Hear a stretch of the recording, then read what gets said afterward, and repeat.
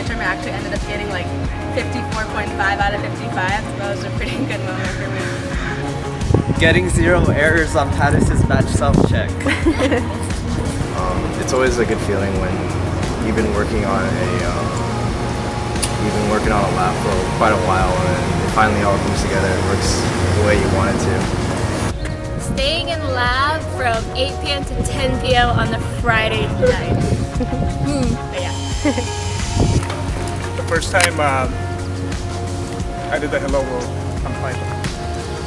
ICS 32, my partner and I finally got the last part of our lab correctly, and we both jumped in the middle of lab and it was really quiet and we just screamed. It was great.